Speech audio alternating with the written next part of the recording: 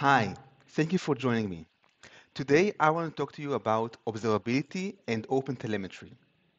If you want to know what is observability, what does this buzzword even means, what is OpenTelemetry, and how can you use OpenTelemetry to better troubleshoot and monitor your applications, this talk is for you.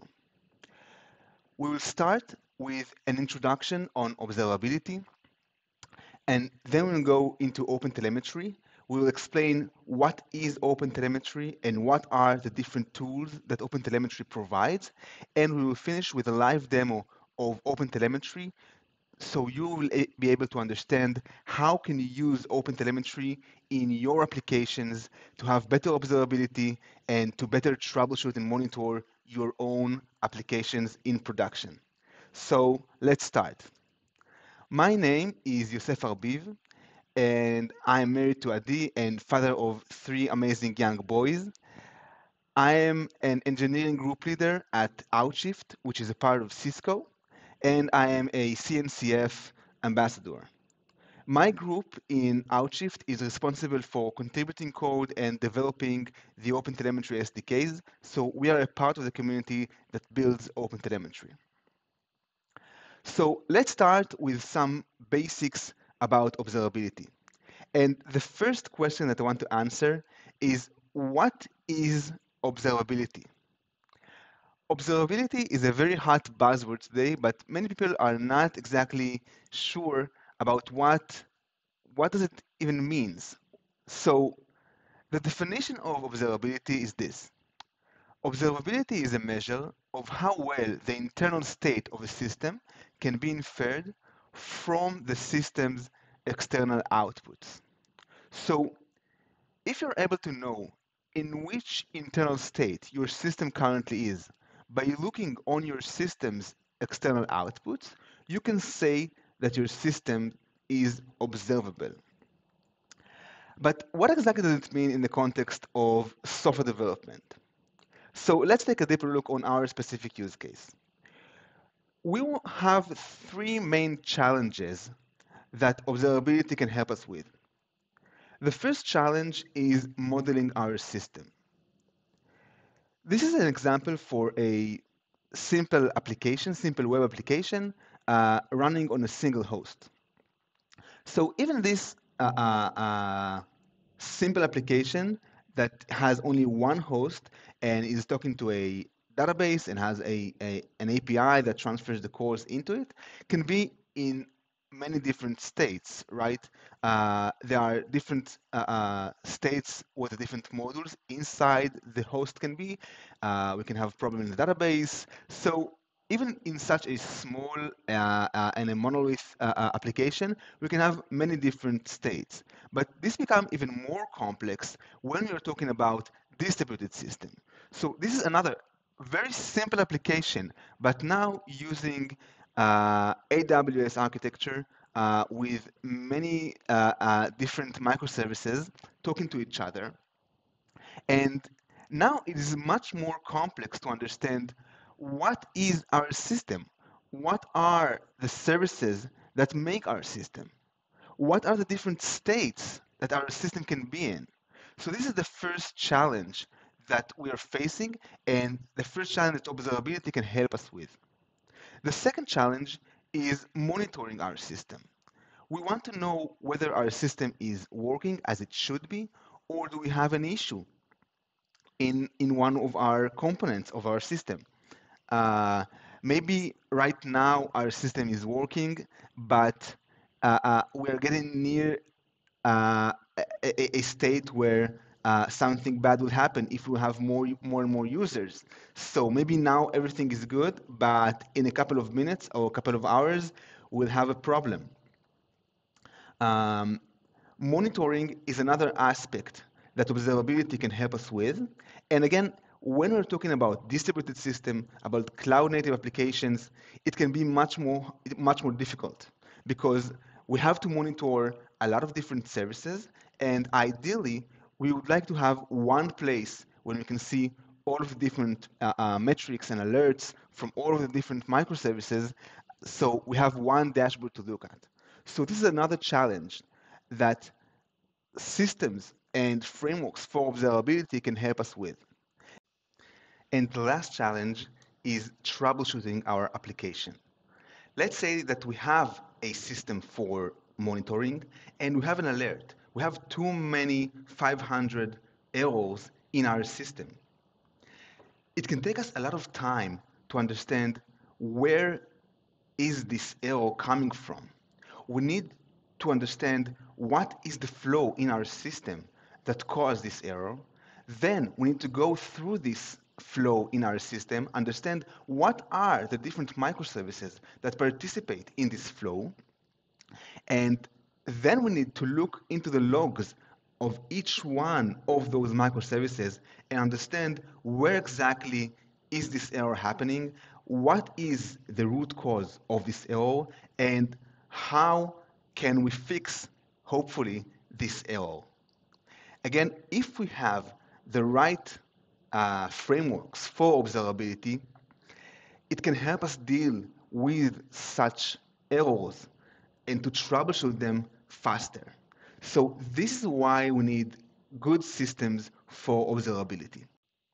So in order to deal with those challenges, we have the three pillars of observability that most of the frameworks and the utilities for observability use.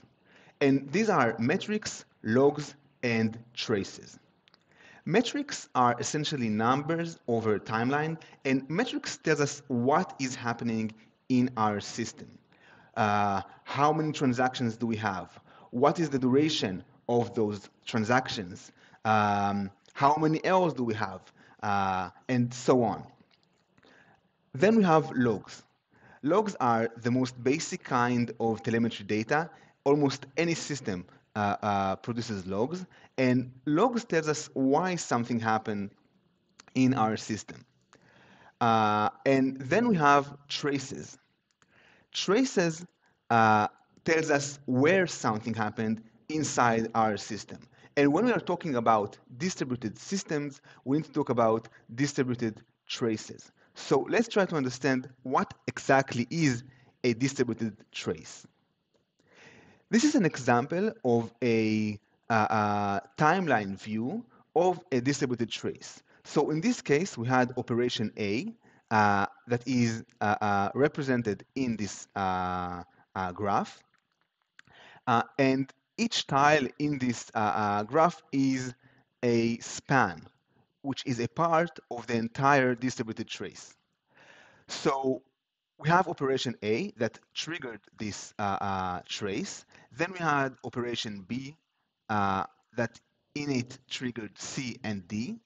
When D completed, the operation B completed too. Then operation E was triggered. And when operation E was triggered, the entire operation A was completed, and this entire distributed trace was also completed. Um, so each one of those operations is a span. A span is a single unit of work in our distributed trace, and all of them together are a single distributed trace. This is another representation of a distributed trace, now in a graph representation. So each node in this graph is a microservice that participated in this flow. And the arrows here are the spans, the operations that happen between those microservices. So here you can see that we had a checkout operation in our application, and you can see how a distributed trace can help us understand where an error happened inside this flow, inside this operation. So you can see that we had a checkout operation that involved accessing a MongoDB and Redis cache. And when we tried to reach out for the discount services, we had an error. So this is why this flow is red. And this is an example of how a distributed trace can help you connect between the monitoring part when you had an error to the logs of your system to help you get to the right place of the system and to find the right logs that will help you research and find the actual root cause for this error. So now we understand why observability is important and why we need the right tools and the right frameworks for observability in order to increase the observability of our systems. But now we have a new challenge. We have too many vendors for observability. We have different services, different programming languages, maybe a couple of different cloud providers, and we have different teams. And all of these create different needs for observability. So most of the companies nowadays use more than one vendor for observability. And this creates a challenge for the development and the DevOps teams. This is just the beginning of the CNCF observability landscape. And as you can see, we have a lot of different vendors. And connecting our systems to those applications, to those observability vendors can be expensive. It can take a lot of time for the development and the DevOps teams. We need to collect the data from the different microservices, the different parts of our systems, and send this data uh, to the vendors that we use. So in order to deal with this challenge, in order to create a single source of truth, a single way, a unified way to create telemetry data and to send telemetry data, we have OpenTelemetry. OpenTelemetry is a CNCF open source project. It was created about 4 years ago as a merger of OpenTracing and OpenCensus. And the OpenTelemetry mission is to enable effective observability by making high quality, portable telemetry ubiquitous. And we do it by following those guidelines from the OpenTelemetry vision. And I want to focus on three of those guidelines. The first one is that telemetry should be easy. We want our customers to be able to send telemetry data fast without having to deal with too much configuration and installation, and to create the telemetry data easily. So this is the first guideline. The second guideline is that telemetry should be vendor neutral. So you can instrument your applications, you can send the data from your application and create metrics, traces, and logs from your application without having to decide on a single vendor that you're using to visualize this data. So if you're using OpenTelemetry, you can actually use a couple of different vendors or backends for observability, and you can view all of your data, all of your OpenTelemetry data on those different vendors. And the last guideline I want to talk about is that telemetry should be built in. We believe that telemetry data is not something that you add to your application after you build it and you want to start monitoring it. Telemetry should be something that is built into your application from day one, and we create our instrumentations accordingly. So OpenTelemetry is a very successful open source project. It is the second most active CNCF open source project with a huge number of monthly contributions. And it's the project with the highest usage increase last year, according to the CNCF survey. We had 43% of user increase. So OpenTelemetry is getting more and more attention, and more users are instrumenting their applications with OpenTelemetry. So let's try to understand how does it look like to have OpenTelemetry as a part of your application. So this is a typical architecture of an application using OpenTelemetry. We have the OpenTelemetry SDKs running as a part of our application. Uh, and we can also have processors and exporters running as a part of our application or beside our application. Then we can have the OpenTelemetry collector that collects the data from all of our different services process it, and export the data to the backend. And as you can see, the backend is not a part of OpenTelemetry. OpenTelemetry deals with the generation of the data, the collection of the data, and exportation of the telemetry data to any backend that we are using. So let's talk a little bit more about all of these parts that builds OpenTelemetry.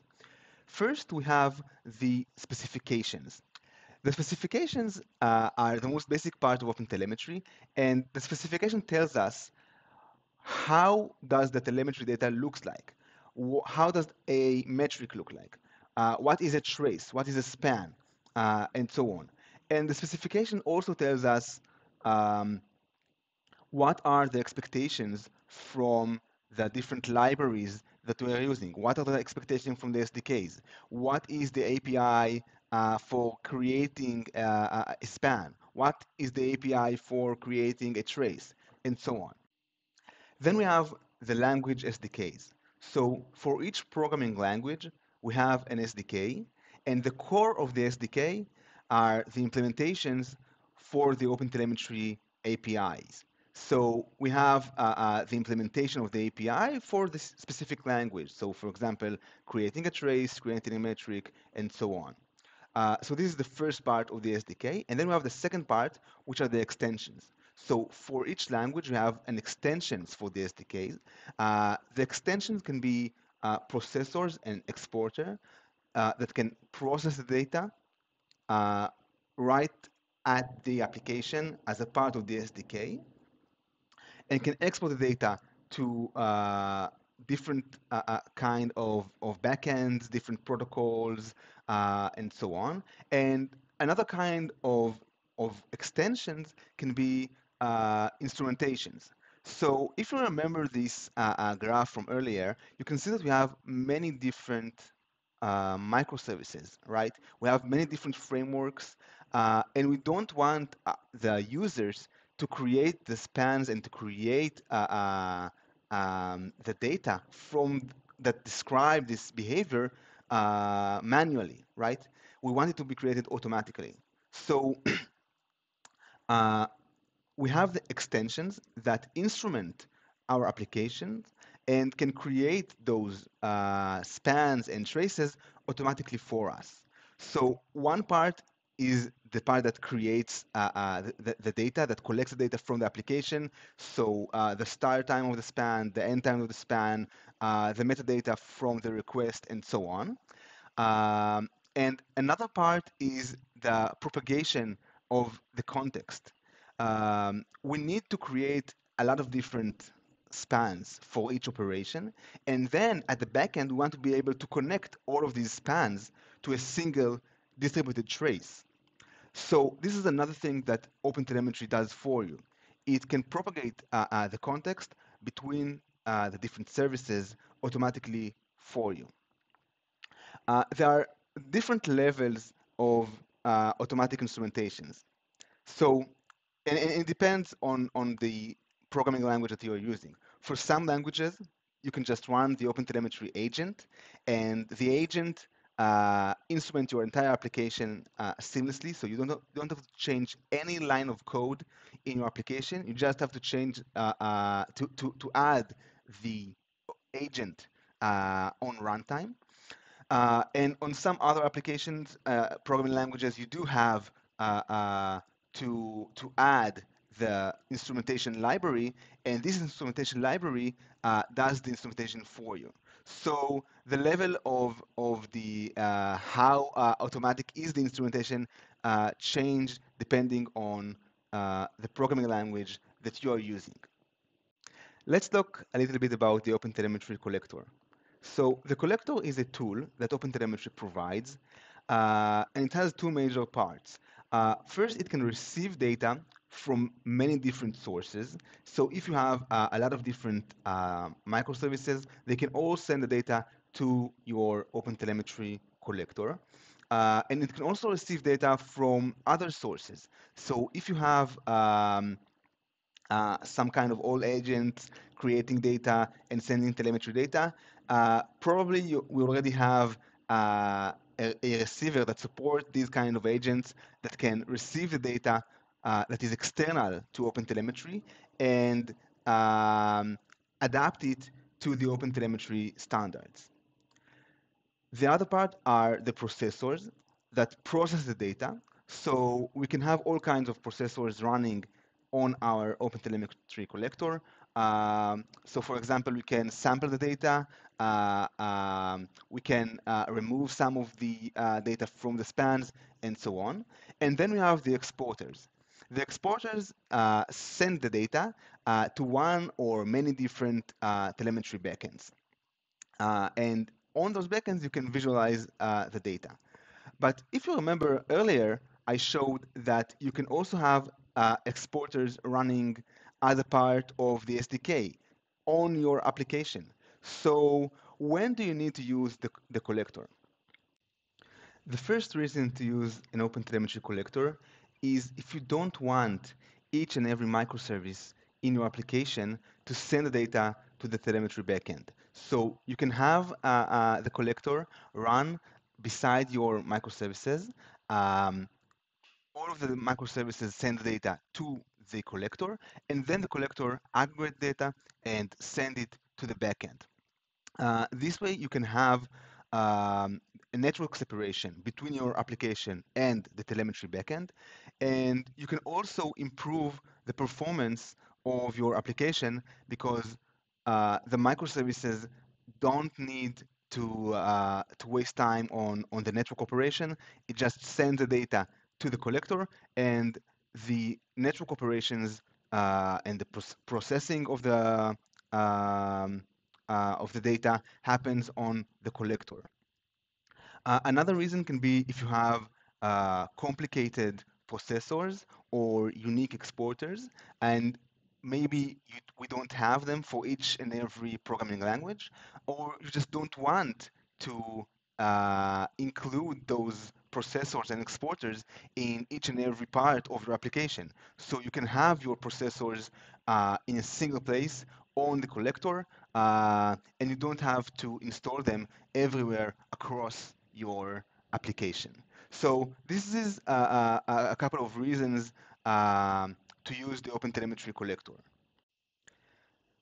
So now you have your application instrumented. You are collecting telemetry data from all of the different parts of your application, and you want to visualize this data. So if you're using OpenTelemetry, you have many different backends that you can choose from. First, we have a lot of different open source projects. Some of these are created by commercial companies. Uh, some of these are also a part of the CNCF. And you can use each one of these projects for visualizing metrics, visualizing traces from OpenTelemetry. At Cisco, we created Teletrace, which is an open source project for visualizing traces. So if you're interested in traces visualization, I really recommend checking it out. Then, of course, there are a lot of different commercial vendors that supports OpenTelemetry. We have a full list of these vendors uh, in OpenTelemetry website. And again, at Cisco, we have AppDynamics Cloud, which is a cloud-native solution for application monitoring and troubleshooting. So you can check this out as well. Um, and another part of OpenTelemetry that I want to talk about is the OpenTelemetry community. So there is a really great community that builds OpenTelemetry. All of the big companies. Uh, so let's talk a little bit about the OpenTelemetry community and what the OpenTelemetry community provides to you as an OpenTelemetry user. So as I said before, OpenTelemetry is a very active project. We have contributors and maintainers from all of the big observability vendors and from the big cloud vendors. Um, and we have a really, really great community in OpenTelemetry. Uh, the first thing that the OpenTelemetry community provides, of course, are the documentation for OpenTelemetry. So you can see the documentation for OpenTelemetry for the different SDKs, for the different agents for the OpenTelemetry collector under OpenTelemetry.io. Um, of course, we also have the GitHub repositories where you can see the actual code for the OpenTelemetry SDKs, for the instrumentations. You can see open issues. You can discuss open issues, open bugs with the maintainers, with the contributors, and you can see previous discussions in OpenTelemetry GitHub repositories. We also have um, uh, the CNCF Slack space where we have a lot of specific OpenTelemetry channels. So we have the main channel for OpenTelemetry, but we also have specific channels for the OpenTelemetry collectors, for the specific SDKs, for specific languages. And this is another great place for you to ask questions, to discuss issues with the maintainers, with the contributors. So you can check out the CNCF Slack space.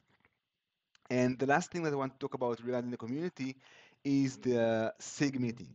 So for every sub-project of OpenTelemetry, so for example, for the collector, for the specific programming languages, we have a SIG. A SIG is a special interest group, and this is a group of contributors and maintainers of this specific sub-project. So each one of those SIGs has a SIG meeting. Usually it happens once in a week or once in 2 weeks. And in those SIG meetings, you can talk with the maintainers, you can talk with the contributors, and you can do it in real time and not with offline communication. All of those SIGs are automatically recorded and uploaded to YouTube, so you can watch previous recordings of previous SIG meetings. And of course, the agenda of these meetings is also open to the public, and you can see the agenda. You can add items to the agenda if you have something that you want to discuss with the community. So by now, I am sure that you understand why OpenTelemetry is such a great framework for observability, and you want to start using it, right? So the question that people ask is, what is the status of OpenTelemetry? Can I use it in production? Is it stable? So I'll start with the bottom line. Um, Generally speaking, for traces and metrics, OpenTelemetry is stable, and we have a good coverage for most of the programming languages and most of the frameworks.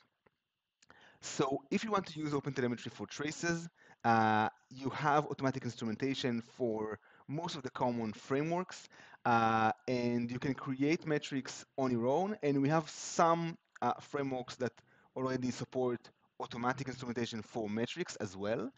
Um, but if we get to the details, so it's a little bit more complicated than that. OpenTelemetry is a collection of tools and SDKs, and we have a different status for each one of those. So I really recommend that you check out opentelemetry.io/status if you want to use OpenTelemetry for something that is not traces. For traces, it is really generally, I can say that it is stable, and you can use OpenTelemetry traces for almost any programming language, and for most of the common frameworks, we already have a great coverage. Um, when we're talking about metrics, as I said before, the APIs are stable, and we have support for some of the languages. And when it comes to logs, it's a little bit more complicated. Um, the approach in OpenTelemetry for logs is different than metrics and traces.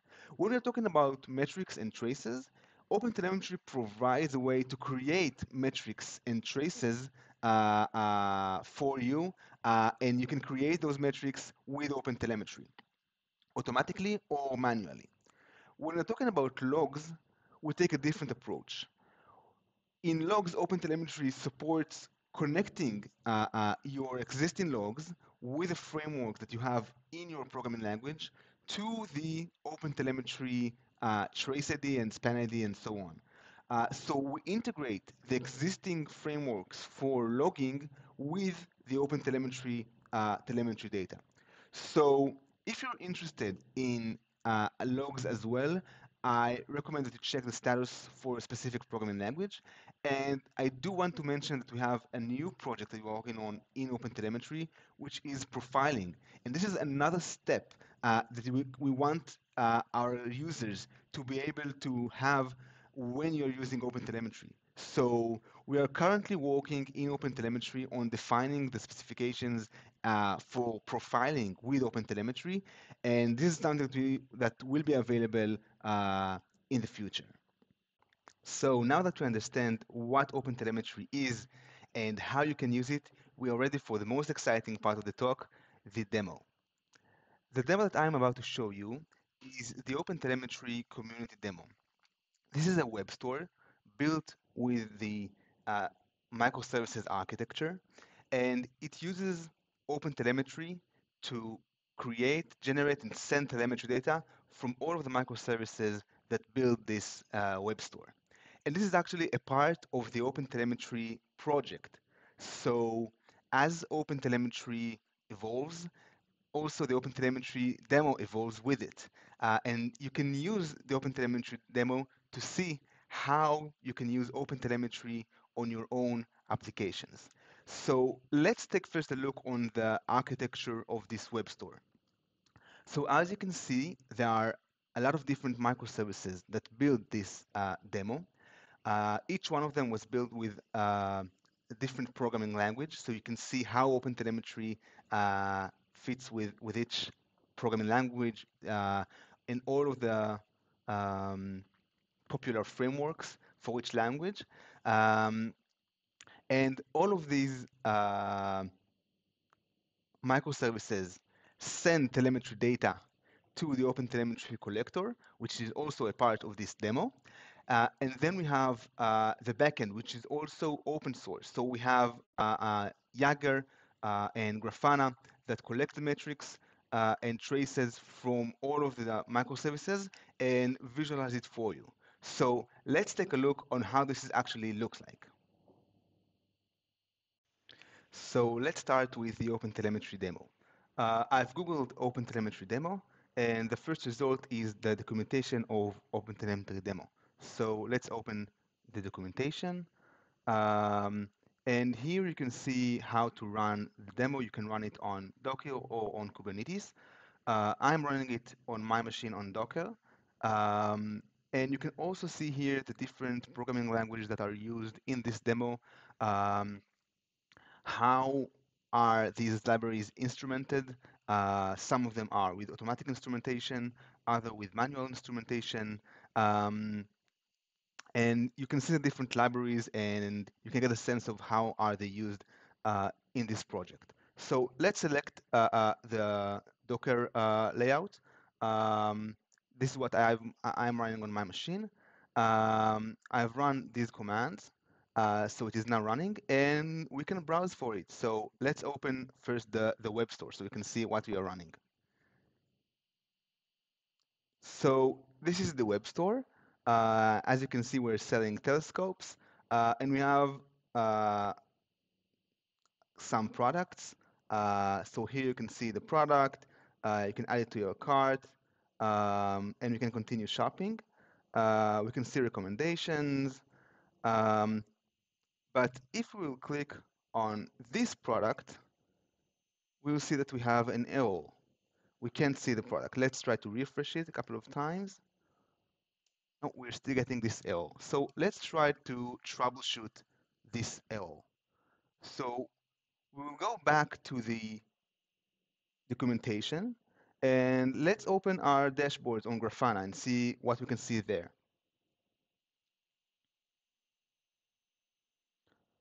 So this is also, as you can see, running on my machine. It is a part of the demo layout. So we will open our dashboard. Let's open the demo dashboard here. And yeah, you can see that we have a lot of errors from our front-end service. So let's take a deeper look into our front-end microservice. This time, we want to see the traces. So I will open Jaeger. Jaeger is another CNCF open source project for traces visualization. Um, Here, we'll choose the front-end service, and we will search for traces with arrow. And let's search for the last 5 minutes only, and let's see what we can find. So we have all kind of errors. I'm searching for an error with a get, right? With a get request. So I think this is it. Let's check if we got the right one. So here we can see the tags from our span. These tags, the attributes from the span from the request are collected automatically by OpenTelemetry. So we can see the URL that was used in this request. We can see that it actually contained an error in it. Let's check that this is the right URL. So we can reopen our product, and we can see that this is the right product ID. Okay, this is the same ID, so we are in the right place. So let's take a deeper look. We can see that the error started here in the product catalog service. So let's open this request and take a look at what we can see here. So here again, we can see the product ID, this problematic product ID, and we can see the error. And the error is that product catalog service fail, feature flag enabled. And we can also see some logs here that also indicates that the feature flag is enabled. So let's check what are these feature flags. Um, so you can see that we have a feature flag UI in the documentation of the demo.